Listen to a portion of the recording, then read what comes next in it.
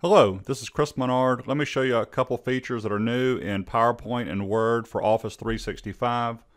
I've got a PowerPoint running and I'm on slide number 4. I'm going to click over here one time on this image, and if you notice I have this special icon because this is a 3D model, and in fact it says 3D model tools up here. So I can actually rotate this around, and what's really cool is I'm not even in slideshow, so this would work when I'm in slideshow also.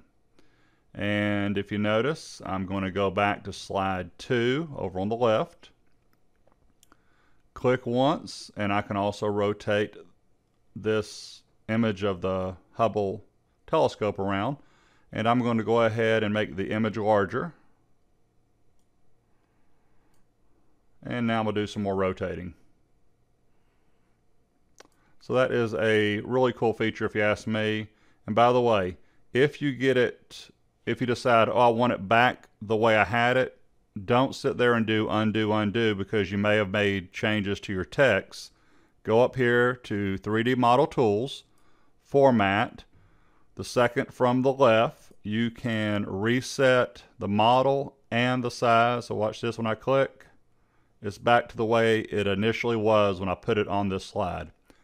Not only is it in PowerPoint, I'm going to go over to Microsoft Word, and there is a rover. I'm going to click on it and I can rotate it around. So I'm in a Word document and I'm just simply on a Word page. And the same features.